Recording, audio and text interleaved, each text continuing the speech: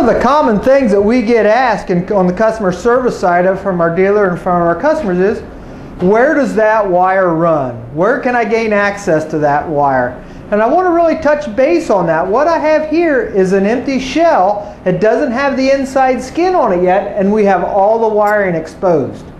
I'm going to pinpoint out some of our plug locations, the way our wiring harnesses run, and when I break it down, we're going to go step by step, but when I break it down, it's going to become a little bit more easier to understand. Now what we have here, we have a 2011 25-foot FB Eddie Bauer. The FB means that the door is in the rear, the bedroom's up in front bedroom. But all that said, basically the wiring all runs the same. When we break it down, we're going to have some AC wiring, 110, we're going to have some DC wiring, our 12-volt wiring, and then we're going to have our AV cables. Them's going to be our 3 set of wires that we run. And then we also have connections where we connect the floor harness to the ceiling harness, and we connect them. I'm going to touch base on all of them. Very first thing, our AC wiring. When we look in this trailer, our AC wiring is all laid out between 20 and 24 inches off the floor. So the AC wiring is dedicated for anything 24 inches and below is typically where we're going to find that AC wiring. And look in the trailer and it all lays it out. Now we're going to talk about our DC wiring. DC wiring, if we look right up here, we got our 2 harnesses that run on each side of the trailer. The harnesses are going to be located right up here in conduit, and that's going to be our DC wiring. They're going to be feeding all of our appliances, all of our lights on the roof. It's going to be our fans. Any DC components in a roof, it's going to be feeding them. The next thing are AV cables. Where does that AV cable run? The audio-video cables are going to run about shoulder height in a trailer. I'm roughly 5'8". They're going to run about shoulder height. If we look up here, these are my AV cables, my audio-video cables. The door's in the back on this, which means the radio is going to be in back around the dinette area. I'm going to come back here and look, here's my AV cables. This is where they're going to plug back into the rear of our radio, our disc changer. All back, there's our AV cables. They're going to run now on top of this window bow all the way around. Going to come up again, remaining shoulder height. And then they're going to drop down here just for our TV area. So they're going to pop right down in here and behind the refrigerator cabinet, poke out inside the refrigerator cabinet, and then we have it. On the audio-video cables, this is an Eddie Bauer, so this is a rear hatch. This rear hatch opens. This is where now my booster is going to be located, and my cable, my satellite hookup is going to be located right up here. If this wasn't an Eddie Bauer, they would be housed right down here underneath the dinette, and then they would route out and come up through. So that's going to be the layout for our audio-video cables. Just right in this area, it's going to tee off of here, and then our audio videos is going to come right up here for our bedroom TV. So again, back in through the wall. If we need to run a wire, we can certainly gain access because this is all cabinets here. We would run the wire not in the wall, but we'd run it behind the cabinets, under and through the cabinets, and be creative on how we're running the wires. The next thing that I want to talk about is the 12-volt wiring or the DC wiring. DC wiring, basically we have 2 harnesses. We have a harness that's in the floor, our floor line, and then we have our ceiling harnesses. These ceiling harnesses are located right up here on the sides. They're going to drop down, and here comes my harnesses that's feeding it. 2 harnesses. These harnesses are our best friend when troubleshooting shorts. So the harness is going to be tugged right underneath here, right behind the cabinetry area, and the vanity is going to set right in here, so they're going to be sandwiched in behind the vanity, and there's an access hole for them. That's our ceiling harness for our DC. On the bottom side here, then we got our floor harness. We got some 12-volt consumables down here on the floor line as well. This is going to be the harness for them. Just these Packard connections, and they're going to plug into each other right there. This comes real helpful if we're trying to identify a short. If we got a short or we got an open somewhere that we're really trying to find out what's going on, I can quite simply unplug that and eliminate half the circuit. Another common thing is, well, if we got to run a wire, how are we going to run it? Actually, we have a cable raceway that runs right here in the floor. You can't see it, but this is what it looks like. It's a galvanized pan. Got two sides of it. We got a small side and a larger side. The larger side is going to be for our DC wiring and all our AV cables. The smaller side is going to be for our AC wiring, and that's going to sit just right down here underneath the floor. It's always going to be in center of the axles, right around the axle area. That's going to be underneath the floor, and we utilize that. If you can look underneath here, you can see the wires coming through. They're coming through on the other side, and then we got our 12-volt wires. They're going to be on one side, on the other side. They're laying loose in there. So if we have to run a wire from one side to the next, and we identify that there's a short or wire that's cut, we can definitely just run the new wire. The next thing that I'm going to talk about is our monitoring system. You remember that we talked about our floor and our ceiling harness having a connection? We have exactly the same thing on our connections for our monitor panels, our tank sensors. Our tank sensors are just hooked up by a communication cable, flatline modular cable. It's in the wall. Here's all three of them right there. They're going to be housed inside the wall. They're going to run down. Now watch me run these down. They're going to run down behind the galley. They're going to go into the main harness. This main harness then dives underneath the floor. It's going to go underneath the floor line. It's going to come up over here. It's going to pop up, and right here they are. Okay. Here's our other connection. Remember, we had the Packard connection on this side. This is going to be our connections for our gray, our black, and our fresh. Gray tank is going to be the gray wire. Black is going to be the black, and tan is going to be the fresh.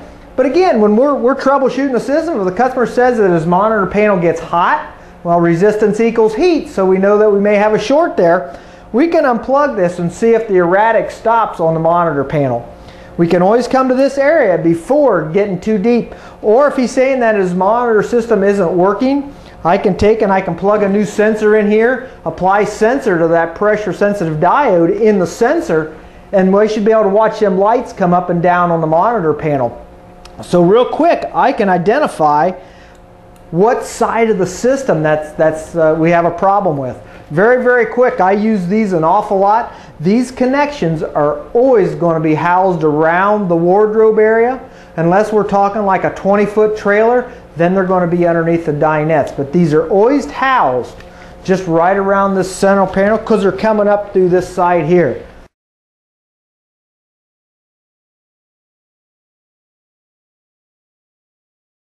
Another thing that I would like to talk about is the solar panels. Our trailers are pre-wired for solar panels. Just coming right up through here, we can see the wiring for the solar panels coming down. It's going to come right out of this main harness. This is the main harness for the solar panels. It's going to come right down here.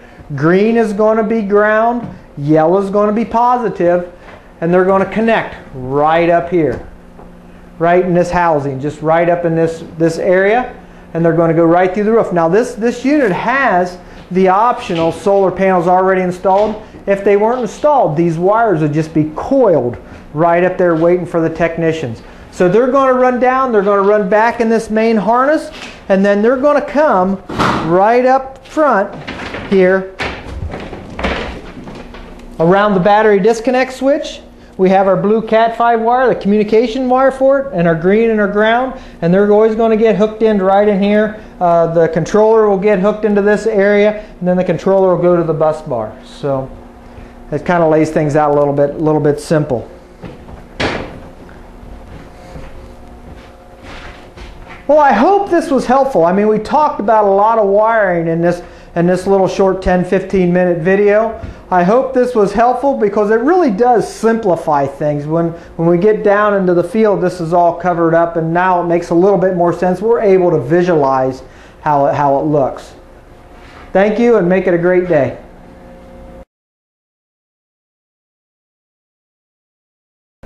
Seven-way connection. The seven-way, if we look is going to come, the 7-way power cord is going to come right up through the floor, right up through here, and it's going to come into this Bargman box. This is where all of our connections are going to be. So this is going to be one connection for the 7-way, and if you actually look, our charge line, this black charge line is coming right off of it, going to our bar. So that's going to be one connection for our 7-way. So if a customer comes in and says that he doesn't have any lights in the rear of the coach, this is one area where we're going to be able to inspect. We're going to verify that we have proper voltage right up in this area. There's one more connection for the rear tail lights. This is everything coming off the front. This is one connection. This is our first primary connection. Then there's a secondary Packard connection in the rear of the coach. I'm just going to walk you back and I'm going to show you that second connection. Okay, now the second connection is going to come back here. It's going to run through our harness. It's going to run through the floor harness. It's going to come underneath here. And then we have a Packard connection right back here. This Packard connection here is just going to be for the lights from this point backwards. So this is going to be our roadside, our curbside tail lights, our clearance lights across the top, and then our license plate light. But every trailer has one of these. It's going to just be a Packard connection that plugs it in. Here's our main harness coming off. This is the harness right in here for the tail lights and all of our clearance lights. It's going to come off and it's always going to be right around in this area. Sometimes it'll be underneath here on a Classic. If this is a Classic, that'd be a cutout. It would be right here. Others, it's going to be like a little 19-footer that's going to have our shower here in the corner. They're going to be housed underneath the shower kick pan, but them lights are always there. And they're our best friend when trying to identify a short. If a customer comes in and keeps popping fuses in his tow vehicle, that his clearance lights keep breaking or keep blowing, we could come up here and we could unplug this, identify if our short stays constant, and if it does, then we can start looking in some of this area. But how these wires run, get a lot of questions on how these rear lights run. Our main harness comes up. This is our Packard connection right here. Our main lights run up. They're going to run in two, and they're going to split right here beneath this window bow. There's just going to be a splitter in it. The bottom half, the lights are going to come over here. Then it's going to come up and it's going to tie into our clearance lights, which we see here. So again, it splits right here. It's going to come up and it's going to tie into the clearance lights right over here on this side. And then our other wires is going to come up right across the top and tie into them as well. So it all kind of lays out. Again, on this, if we would need to get in there, we can take our lights out to gain access to these connections. We can go to our Packard connection here and unplug it to make sure that our fuse still stays constant. If it doesn't, then we know we got an issue there as well. All right, go. Okay, now we're on the inside of the trailer after we have our inside skin in. Well, a couple things that I want to point out. Our connections is going to drop down here. These are going to be our DC wires. They're going to drop down here. This is going to be our connection again from the floor to the ceiling harness. That connection is always going to be here on the curb side if it's an FB. If it's not an FB, we can find them on the roadside again. But anyway, these connections are going to be here. This is a connection that connects the floor to the ceiling harness. And again, remember now, that wire runs through the floor. It's going to come right through here. It's going to follow on that wire raceway all the way up through, and it's going to come on the other side. So this wire is connected to that wire, and that's our chassis harness or our floor harness. Something else I want to point out, our connections for our monitoring system, the CATCON monitoring system, black, gray, and fresh, are going to be found always right underneath the wardrobe or always right around the wheel well area in this vicinity area. This connects the floor to the ceiling harness for that. That runs all the way under, then back up to the monitor panel. Coming back a little bit farther, these are going to be our audio-video cables dropping out of the wall. Now, just to recap, AC wires is going to be about 24 to 27 inches off the floor line. Coming up a little bit farther, my AV cables are going to be housed right about shoulder height, and these cables are running right through here. And then my DC cables are going to run right down through the roof. Coming up a little bit on the back side here, this is my connection for my tail lights and my clearance lights across the back. That's always going to be housed right around this area. On the Classics, it can be found back in this area, the Flying Cloud's back in this area. But this connection is always housed back in back in this area. And again, this runs up the wall, ties end up here, one runs this way and one runs the other way. So let's go up and we'll see a trailer after it's completely built, and I'll pull out these same points for you as well.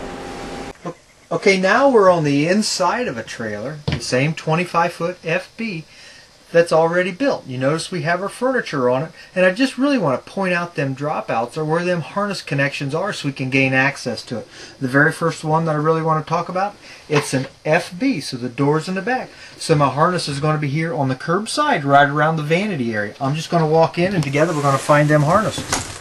I'm going to come into the bathroom area.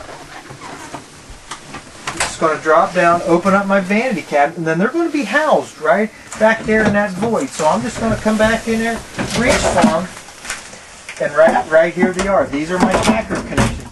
So this is my floor and my ceiling harness. That's where I connect them. So if I got a short in my ceiling, I can start right here and eliminate half of it. Or if I have a short or a fuse that keeps popping, I can unhook that and I can just eliminate half the circuit really in a hurry. That wire raceway is going to be located right here. To gain access to the other side of the wires, I'm going to open up this compartment, and my wires can be found right underneath here on the back side. Another thing that's going to be housed in here is going to be my connection for my monitoring system. I can pull on them, and right here, you can zoom in, that's going to be the connection for the monitoring system. Right there, that Packard connection. Again, my three wires, my gray, my fresh, my tan, and that connection is going to be housed right in there as well. So again, that's another connecting point for the monitoring system. Coming back a little bit further, I told us about the Packard connection that we had for our rear tail lights and clearance lights that runs right down in here. I'm going to find that connection. It's always going to be housed right underneath these dinettes. Now this is actually an Eddie Bauer where the dinettes are made to lift up, but if not, that connection is still going to be down here. I will take this end panel off down here, and that connection is going to be housed right underneath there so I can gain access to it. If it was a Classic or a Flying Cloud, they would be housed up underneath here. An International, they would be housed up underneath there. So that connection is always there. It's just with the configuration of furniture, it can be found in many ways. We're underneath the bed on the front of the unit, and this is where our battery disconnect solenoid is going to be housed. Our Bargman 7-way controller box is going to be hooked up. We're going to find the one end of our solar panel wires are going to be here, and all that's going to be housed underneath the bed. I'm right here. It's going to be housed right underneath here. You can see I got some of my wires here. These are going to be some of my 7-way wires, but they're all going to be housed underneath there. This is made removable, so if we need to get in there to do some testing, we can get in there. Well, you know, we've talked about a lot of wiring. We've talked about our AC wiring, the location for it, the DC wiring up to the top, and then our audio video about shoulder height all the way across the trailer. We've talked about a lot, and I really hope this simplifies things when we're actually looking for the wire, how to route a new wire, if we got to run a wire from the center of the trailer over to the other side, or if we're looking for a short, where our connections are going to be at. So I hope this was helpful. Have a great day.